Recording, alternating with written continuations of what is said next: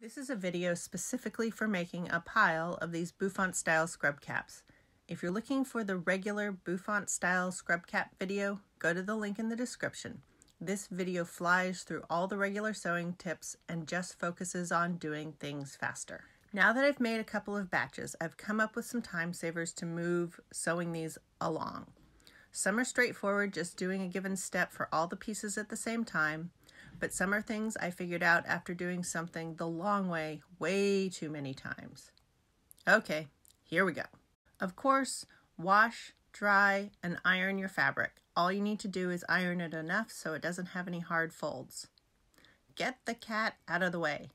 My consultant, once again, being helpful by helpfully helping.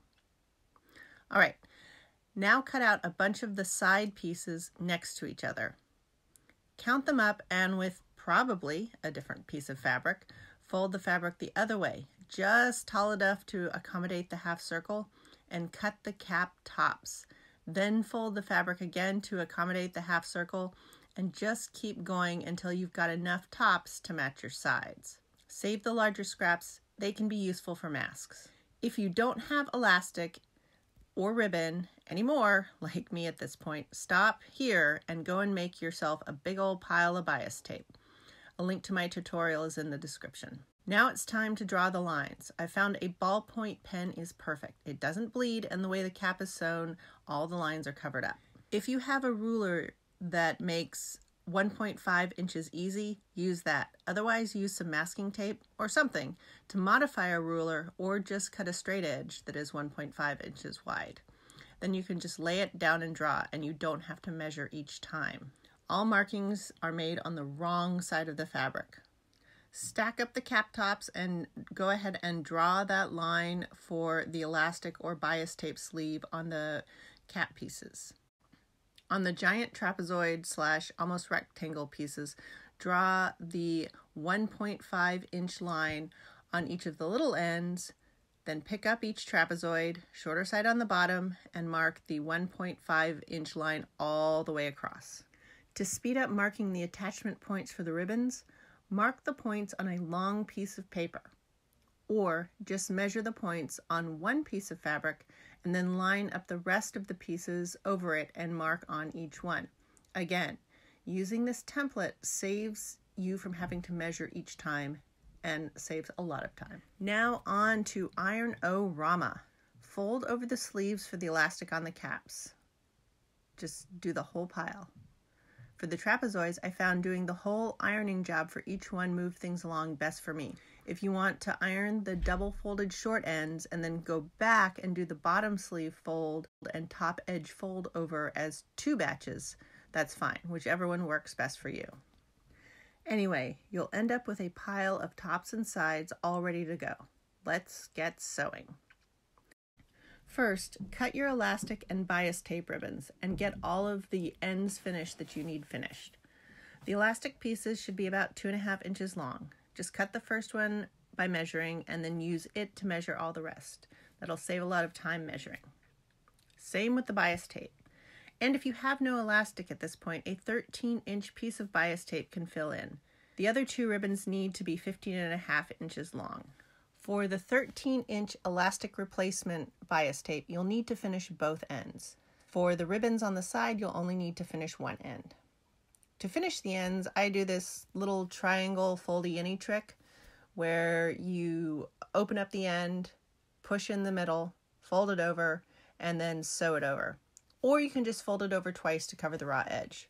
However you do it, here's how to sew over the ends of mountains of bias strips faster and using less thread. I know I've seen it somewhere, but since I've never really done high volume sewing, I'd never done it until now. So sew the first one the way you normally would, but don't detach it. Just move it back a little way. So the next one, and the next one, and the next one. As you do them, they will be all attached. When you reach the end, you'll have this whole chain of finished bias tape strips. Then you can just clip them apart. Don't forget to finish the second ends of the 13-inch pieces if you need to use those on the back of your caps. Take just a little time to sort and bunch your bias strips, with all the finished ends facing the same way. This will allow you to really get cruising as you go along.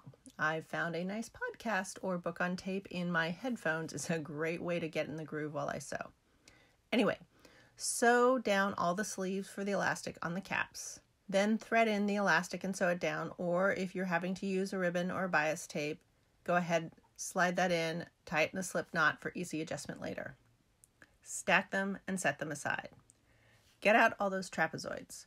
Sew each side down. Sew in the ribbons, and this is where having your ribbons all laid out and ready to grab is awesome. Close the long sleeve on the bottom. Stack all these trapezoids up and get out your scissors and snip off that weird little endy that sticks over the top.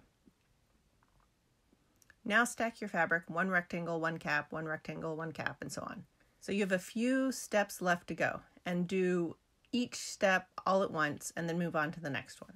Match the cap and the side together, wrong side to wrong side. Remember, we're doing that French seam so we can cover up the raw edge. If you need to pin, this is where you should pin a few, sew a few, pin a few, sew a few. Do that insanely thin seam and work your way through the pile. But I found after about making 5 of these, if I just line up the 2 edges and sew, adjust, I can skip the pinning step.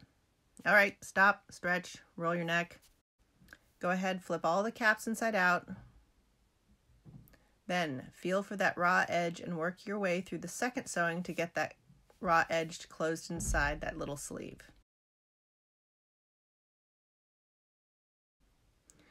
Flipping each cap as you finish feels pretty good. Now you can make a whole pile of these Bouffant style caps. Thanks a lot and good luck.